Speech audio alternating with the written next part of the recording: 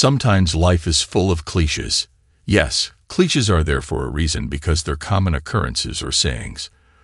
Well, my life lately had become a cliche when it came to my wife of 10 years. First, let me introduce myself. I'm Martin Baxter, and I run my own salsa business here in Santa Barbara, California. I have every type of Mexican, Central, and South American peppers known to man at my disposal.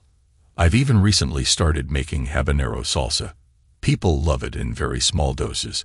It's also very popular at colleges as part of hazing, it seems. Some of my best customers for the really hot stuff are fraternities. Go figure. I've always loved spicy food, so it was natural that I go into the business. As for how my wife fits into some of the cliches in life, Cindy has been getting distant of late. Yes, I know now. I know anyway. That's another cliche. When we got married 10 years ago, we were both madly in love with each other. I'd just gotten out of the army and was setting up my first salsa shop. I'd saved quite a bit of my money and taken some culinary courses online while I was in. Hey, it kept me sane in Afghanistan for that first year. Then I was out and ready to do some business. Getting the loan was easy back then, before the economic downturn caused by the housing bubble bursting all over the place. But even today, my salsa business, Baxter Burner, is still going strong. The problem, however, isn't with my business, as you could probably guess by now. No, the problem was my wife, and the fact that she was cheating on me. How I found out was the big cliche. Well, not quite.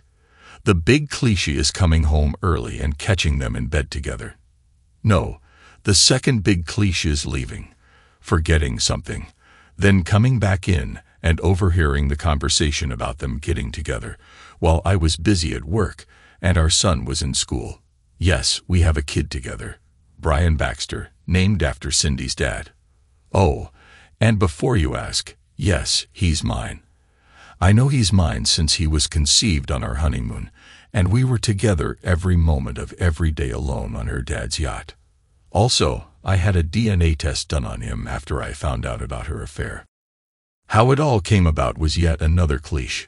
I'd forgotten my laptop that had my finished formula on it for the new scorched salsa. Yeah, I know, not too original. But the fact that it was as pure habanero as you could get in paste form was something. Of course, we'd be adding other elements to it as we went, but I was going to put the first batch together that day. I needed the laptop and went back in as quietly and quickly as I could to get it. As I walked into my den, I could hear her down the hallway as she talked on the phone. Of course, I could only hear half her conversation. "Hey, sexy, yes, the idiot is gone to work," she giggled. "Yes, don't worry. You're going to get something today that he's never had." You guessed it. I want you to set me on fire with that big stick, baby." Oh yes, my world imploded. I numbly gathered my laptop and headed back out to my car. Hell, I don't even remember the drive to the shop.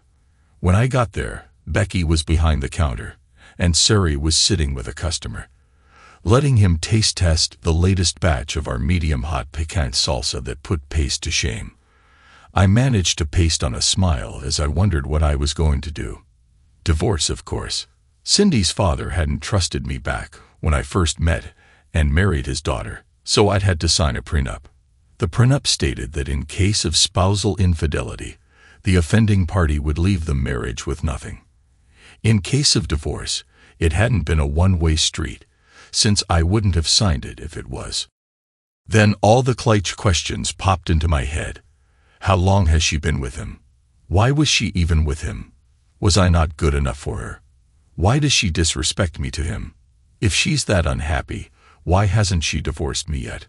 How am I going to prove her adultery? That was when it hit me, the most evil plan that ever entered my mind.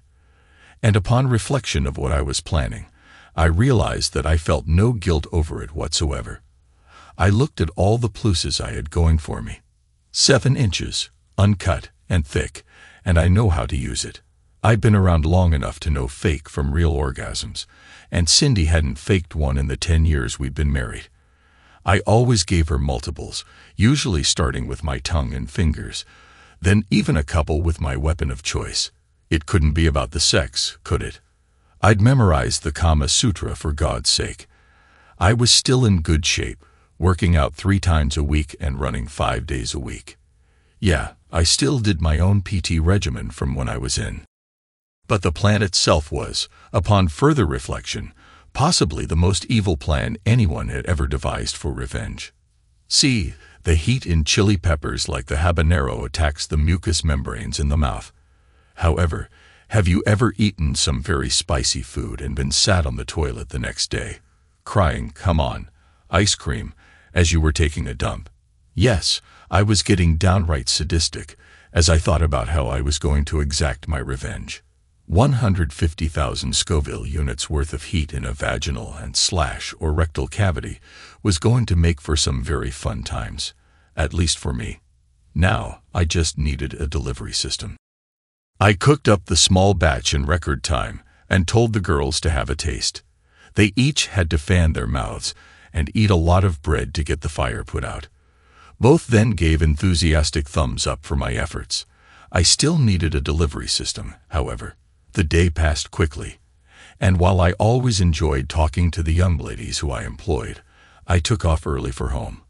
I stopped by my lawyer's office and had him draw up divorce papers citing infidelity as the cause. I told him that I would have some evidence in a day or 2. He was reluctant at first, but when I told him about the conversation that I'd heard that morning, he was sympathetic and nodded his assent. Then I left his office and drove home. As I turned onto my street, I saw a little red Mercedes sports coupe pulling out of my driveway and heading my direction. The man behind the wheel was blond, blue-eyed, and had a self-satisfied smirk on his face, the face of the lover. I recognized him as a guy from one of Cindy's social functions that we went to. He was always asking her to dance, and she was always accepting those dances. Now I knew why. My anger grew again, and I was more than ready to put my plan into action. The hardest part was going to be acting normal when I got home. I wasn't about to tip my hand to the lover before I could play it. I took a deep breath, then went inside. I pasted on my best loving husband's smile and went inside. "Hi, honey," Cindy greeted me with enthusiasm. She'd obviously just showered, as her hair was still a bit damp. Her long blonde locks fell over her shoulders, and I was once more entranced by her beauty. But physical beauty is one thing. Inner ugliness trumps that. After the conversation she'd had with her lover that morning, her outward beauty didn't have quite the hold on me that it once did. "Hey, sexy lady, a shower at this time of day?" I asked playfully, touching her hair. "Yeah, I had quite a workout earlier," she smiled and kissed me. "Yeah, I bet you did. Well, your workout tomorrow will be a lot more interesting," I thought to myself. She said that dinner would be ready in an hour, so I kissed her again and headed down the hall to our bedroom. The smell of Febreze in the room almost masked the smell of sex, but at least they changed the sheets on the bed. I almost lost my lunch when I thought of sleeping in that bed with her tonight. I'd be burning it at my earliest convenience. Then the thought hit me. They had to be using some kind of lube for anal sex. I searched her nightstand, and sure enough, there was the tube of cherry KY jelly that we sometimes used. Son of a gun. I popped the cap, and it was nearly the same shade of red as the salsa I'd created with the white-hot fire inside. I grinned as I took the cap completely off the KY, squeezed some of it into the toilet, flushed, used it, then poured some of the paste from the small bottle of salsa into the tube. I replaced the cap and squeezed it around, mixing it up inside the tube itself. Then I took the cap back off and put even more of the salsa into it, then repeated the process. Once I thought it was mixed up enough, I pulled the cap off and squeezed out a little. I sniffed it, and sure enough, it was in there good. I washed my finger off and replaced the cap again, then replaced it in her nightstand just as I found it. I was in a much better mood now and took a nice long hot shower.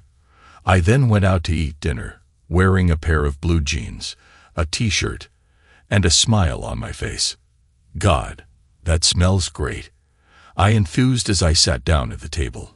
I opened a bottle of beer, and we all dug into her lasagna. God, I was going to miss her cooking, probably even more than I was going to miss the sex with her. Brian had gotten home and was sitting in his spot between Cindy and me. We talked about his day at school, and Cindy admonished him to get his homework done. Yes, she's a pretty good mom to him too. Cindy sexually has always been a quick study, very skilled and enthusiastic. So yes, I loved having sex with her. Be it either or making love, it was always special.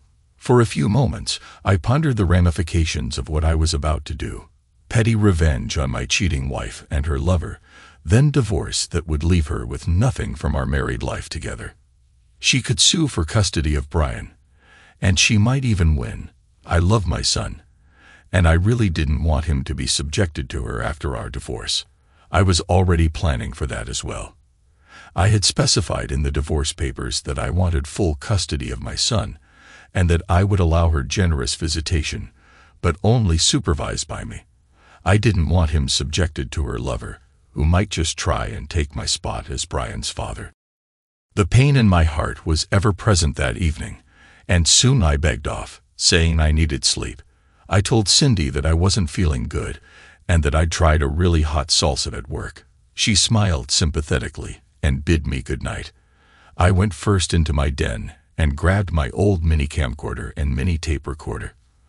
I had last used the camcorder on our last anniversary vacation, when we went to Disney World, and I had last used the recorder when I was first starting out to record my thoughts before I bought the laptop. I then went into our bedroom and put the camcorder behind some DVDs below our TV so that it had a good view of the bed. I made sure that the little green light was covered with electrical tape so it wouldn't give it away when I turned it on in the morning. The battery was at full charge, though, good for a full 8 hours of footage as long as I started it right before I left in the morning. I hid the recorder under the bed, but didn't start recording yet. The little memory stick in the recorder would record for up to 8 hours as well. The battery was also at full charge. I grinned. It was obvious they had been here all day long and had gotten done in time for them both to shower and for him to leave. If I hadn't been a bit early turning onto my street, I might never have seen him. The only possible problem with my plan was that they might not do anything the next day. Well, if not, then I'd keep on keeping on until I caught them in the act. I then used my cell to call Becky. I told her that I was going to take a few days off, but if Cindy called to tell her that I was in a meeting with a client. I then explained the situation, but only that I was trying to catch them in the act, and she said no problem. Oh, boss, Becky is good people, and she knows that I would never cheat on Cindy. She's also a knockout of Puerto Rican descent. She's been with the shop for 5 years and knows her stuff about running a business. Sleep that night was a long time coming. I kept thinking about what might happen in the morning or what might happen a few days from now. From the way she'd been talking to him, they'd been seeing each other for a while now. I already figured out what to do in the morning and each successive morning if it came to that. After I started the camera and recorder, I would slip out, drive around to the alley behind our house, and come through the alleyway gate and up to just below our bedroom window. I would be able to hear anything going on from that vantage point. I stuck a cooler outside with some snacks, beer, and sodas in it, one of those nice coolers that will keep things cold for days at a time as long as the battery held the charge. I finally fell asleep praying that something would happen sooner rather than later. I woke up the next morning and got dressed as usual. I waited until Cindy got in the shower, then turned the camera and recorder on, leaving the house like normal. It took no time at all to get behind the house and slip in through the alley gate. I left my car there since I would hopefully only be there for a little while. After Cindy sent Brian off to school, she was once again on the phone. Once again, she invited him over, and from her confirmation, he would be there in 20 minutes. I grinned. I had made sure that I wouldn't be spotted through the window either by them or by the camera that had an awesome view of the room. I drove to the nearest drugstore around the corner from our house and picked up a new tube of the heated cherry KI jelly that Cindy preferred. It was a flash of inspiration to cover my tracks just in case. I got home 10 minutes later and was perched under my bedroom window in 15 minutes with 5 minutes to spare. I then sat beneath the window, opened the cooler, and pulled out a ham and Swiss sandwich and an ice-cold microbrew ale. I sipped it slowly between bites of my sandwich, enjoying the rich taste, when I heard the lover's Mercedes in the driveway. Apparently, they didn't give a rat's ass if the neighbors saw it. I decided that it would be a shame if something bad were to happen to his ride. So as soon as I heard the front door open and close, I slipped around to the side of the house, then out through the side gate. I had my pocket knife on me, and I decided to carve adulterer in his doors. Oh my revenge might get me thrown in jail, but I was going to have a heck of a lot of fun while doing it. I tried his door handle, and lo and behold, the arrogant prick had left it unlocked. Well, we lived in a good neighborhood, and nothing bad happened during the day. I checked his glove box and found his registration and insurance cards. John Lawson. Now he had a name, but I was going to keep calling him the lover. It was easier to remember. I took his registration and insurance cards and pocketed them. I then decided that a little cut to his valve stems would be a lot of fun, so I sawed halfway through them. I heard the screams starting and called Paul, my attorney, and told him it was game on. I let him know the evidence would be there in a couple of hours tops and to get the ball rolling on a lawsuit. I told him to name Mr. John Lawson in the infidelity divorce papers. I then slipped back into the backyard and heard them through the window as they screamed in pain from the hottest salsa on earth, causing their rear ends to catch fire, figuratively speaking. I sat below the window and chugged some more of the ale. I allowed a big grin to crease my face, and I had to stifle a laugh as they tried to figure out what was going on.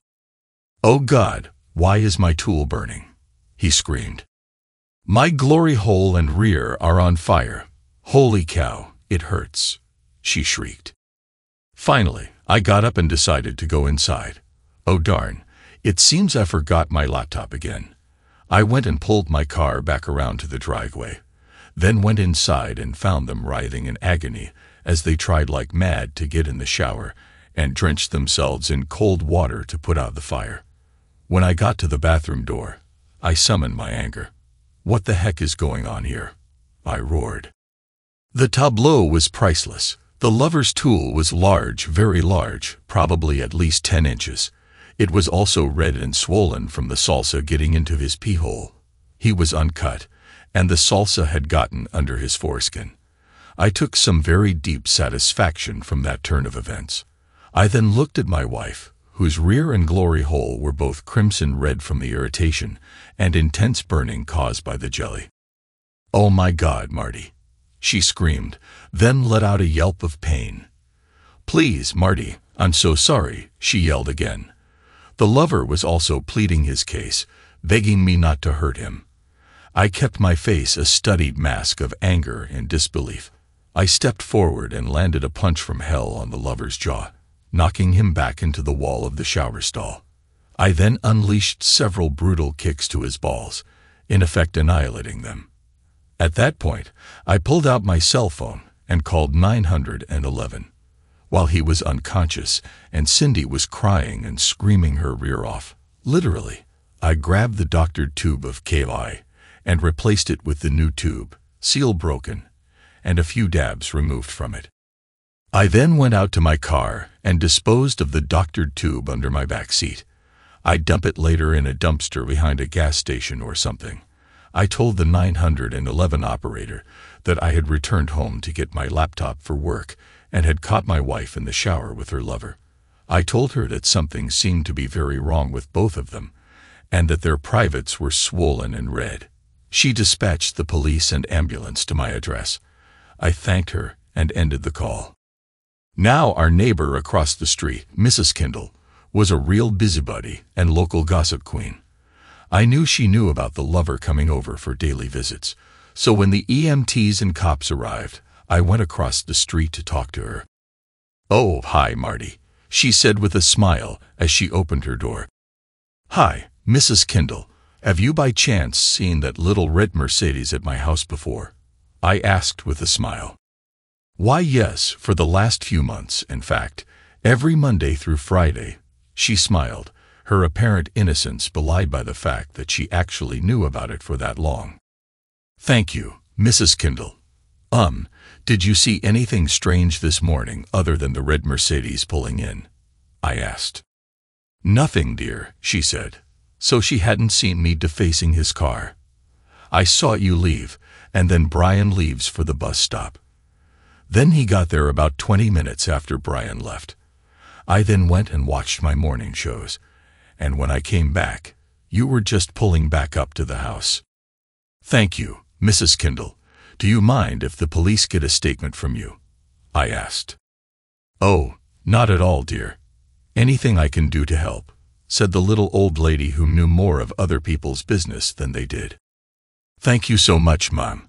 I smiled, gave her a hug, then returned to my side of the street and the waiting cops. I called Becky and asked if she would say that I was there in the morning but had forgotten my laptop. She asked why, and I told her the short version of what had happened.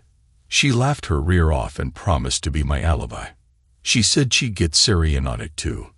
I thanked her, then went and talked to the detective who had just shown up. "Are you Mr. Baxter?" he asked. "Yes, sir," I nodded. He proceeded to question me about my whereabouts, and I told him that I had gone into work at my salsa shop, but had forgotten my laptop. When I returned, I heard the screaming and caught my wife and her lover in the shower, screaming for some unknown reason. I admitted to losing my temper and assaulting the man who was trespassing on my property, and the detective said he would worry about that later. The female EMT finally managed to get Cindy's rear and glory hole cooled down enough with some aloe cream that she would be coherent enough to question. She went and grabbed the tube of KY from the nightstand and handed it to the detective, who bagged it as evidence. I told the detective that my wife and I used it sometimes for the extra sensations during lovemaking, which was true, or had been, so my prints on it wouldn't draw suspicion. The car was a different matter, but as Mrs. Kendall had been watching since I pulled back up in my car after defacing it, she was more than willing to sign a written statement to be my alibi. I always liked the old busybody. I swore that I didn't know who wrote those things on his doors, but promised to shake the guy's hand if I ever met him. He did me a favor. When Cindy and her lover were transported to the hospital for observation and a few tests, I went in and collected my evidence. I got the camcorder from behind the DVDs, then collected the voice recorder from under the bed. I stopped both recordings and went to my den to download the memory sticks to my laptop. I cut out the video after I walked in and caught them, so me replacing the tube of KI wasn't on there. I also cut the same amount of time from the voice recording. Detective Crawford came into my den as I was finishing my creative deletions. He told me that even if I defaced the man's car, he would make sure that no charges were filed. He also would say nothing in his report about the destroyed testicles. I asked why. "Let's just say you aren't the only man with a cheating wife. My ex did the same to me. Score one for us cuckolded hubbies," he said. He shook my hand, and I showed him the footage I'd recorded from the bedroom. He laughed hard along with me when they started screaming in mid-action after he pulled out and then entered again. He used the doctored KI, switching from one place to another. Perfect. After we'd wiped the tears of laughter from our eyes, he told me they would tow the lover's car at the owner's expense. He shook my hand again and left, still chuckling at the Keystone Cop-style comedy of the two falling all over themselves and each other trying to get into the shower in the cold water. But at least the why part of my question had been answered. The guy had 3 inches on me and was a bit wider.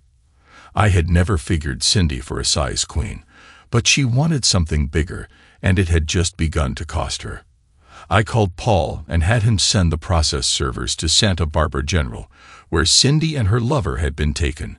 I then emailed him the evidence of the affair and told him to get a copy of Mrs. Kendall's statement from the cops. He told me he would, and I sat back and waited on Brian to get home. Now, the real moral quandary. What do I say to my 9-year-old son about why his mommy is in the hospital? I sighed and came up with a plan that wouldn't vilify her too badly. I settled on telling him that mommy had a problem with wanting other men besides me, and that wasn't okay. I would drive that home in my son's head, so he wouldn't end up thinking it was okay for women to sleep around on their husbands. I then thought back to when I overheard their conversation the previous morning and started laughing again. It had just occurred to me that she had given me the idea on how to wreak my vengeance.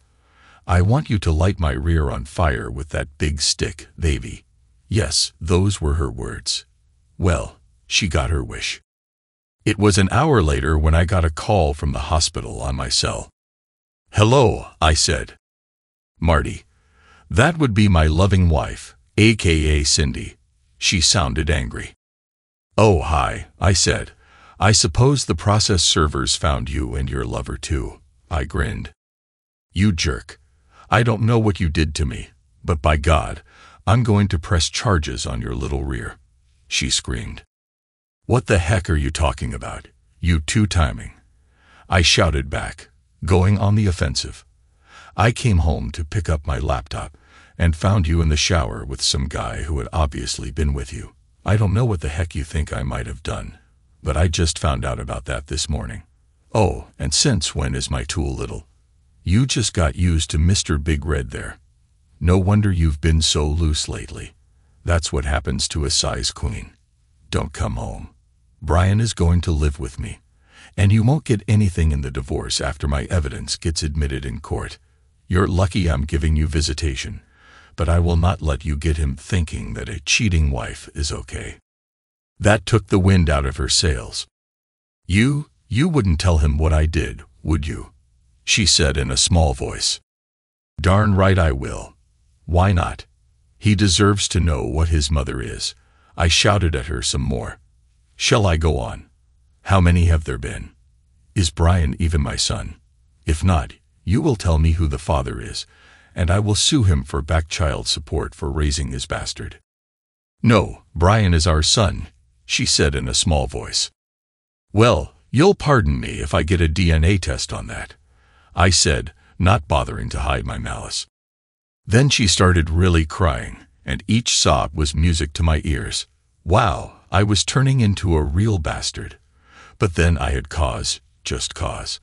I was not going to be a laughingstock anymore. That honor would go to Mr. John Lawson, or was that Mr. John Nutless Wonder Lawson now? Whichever, he was still an idiot. When Brian got home, I softened a bit and only gave him the bare minimum of information that he needed. I turned it into an object lesson on infidelity, telling him that bad things happen to adulterers. Mommy would be fine eventually, but she wouldn't be living with us anymore. He hugged me and said that he loved us both, but he didn't want to live with an adulterer. I smiled in spite of myself at his mispronunciation. Well, not much else to tell except that the divorce went through without a hitch. I talked to Cindy's father about what happened and confided in him what I had done. He laughed so hard I thought the old guy was going to have a heart attack. Cindy did eventually make a full recovery, but she never ate salsa again, nor did she ever take it in the rear again, that I know of at least. John Lawson ended up having both of his ruined testicles removed. The official police report said that it had been accidental as he had slipped in the shower and racked his balls on a bar of soap. I smirked at that one. Good old Detective Crawford. Good man there. Last I heard, he had left town for parts unknown. Well, serves him right for cheating with another man's wife. When I finally got the truth from Cindy about what had happened to start the affair, she admitted that he had come onto her at one of her social events while I was out of town securing a pepper contract. She'd had too much wine, and once she felt his big tool in her, she knew she wanted it all the time. She said she still loved me and that it was only sex, and I bet you thought the cliches were over. Not a chance. She begged me to take her back. Cliche. She said that she would never stray again. Cliche. I told her to get lost. Cliche. And onward, and so forth. Becky and I have started dating, and she assured me that she is not a size queen, especially after the first time we were together, and she came all over my tool as I shot up inside her. We're getting married in a month, and our baby is due next spring. Brian is excited that he's getting a little brother or sister. The last time I talked to Cindy after her visitation with Brian, we got to talking. "I never should have cheated on you, Marty," she said with a resigned sigh. "Why not? I was an idiot, and he lit your rear on fire." I grinned, and the shock on her face made my entire day. Life is full of cliches, but sometimes life is also pretty good. Thanks to everyone who took the time to listen to today's stories. If you enjoyed it, please consider liking and subscribing if you haven't already. Feel free to share your thoughts on the events in the comments below. Take care.